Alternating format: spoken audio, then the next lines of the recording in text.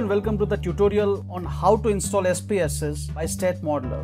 So let's get started. So go to google.com. There you can search IBM SPSS software download, or you can visit the link given in the description. First link that you are getting, just click on that. So here, due to Corona, the SPSS has extended its trial to June 15 instead of 30 days trial.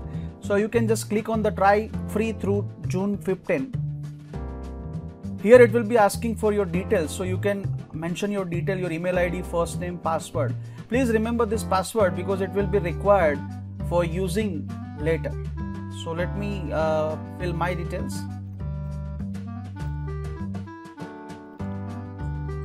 You can select your country and all, then click on the next.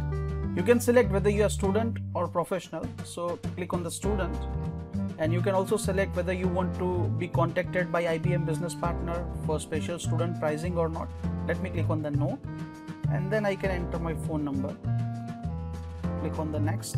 So it has sent verification email to my email ID. I have to enter that 7-digit code in this verification token. So let me enter that. And then you can select your preference, like how you would like to get updated information from the IBM. So you can click on by email or by telephone, whatever you want. Let me click on the create account. These are the standard terms and conditions that you can view, and then you can click on the proceed. It may take some of the time to create your account.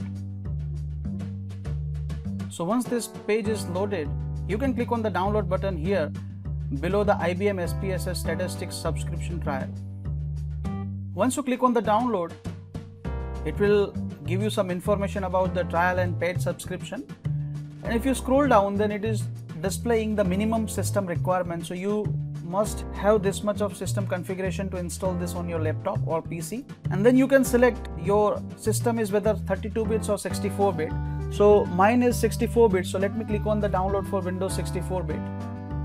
Once I click on the download for Windows 64 bits, it will start downloading. It is a setup of 538 megabytes, so it may take time. So let me pause the video, and once it is downloaded, let us start the installation process. So once it is downloaded, you can just click on the setup. When it asks for the setup, you can click on yes. Depending upon the speed and configuration of your system, it may take a time because it is a heavy software.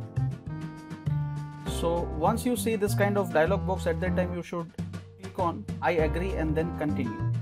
So it is showing the path where this program will be installed. So by default path would be C drive program files. So you don't need to do anything over here, but if you want to install this program somewhere else in some other drive, then you can click on choose and select your path.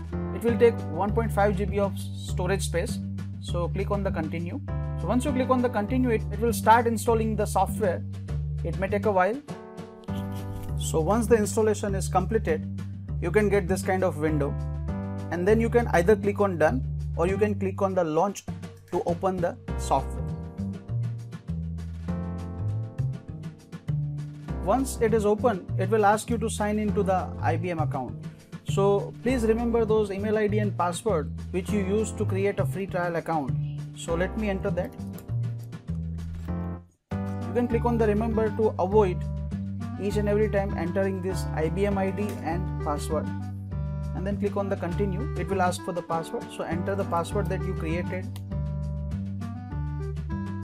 So it is a welcome window of IBM SPSS. From here you can create a new data set or open some other file which is already stored in your PC. You can also close this, so it will automatically open a new file. So here it is. So our SPSS trial version has been successfully installed. Now you can use it till the trial period is over.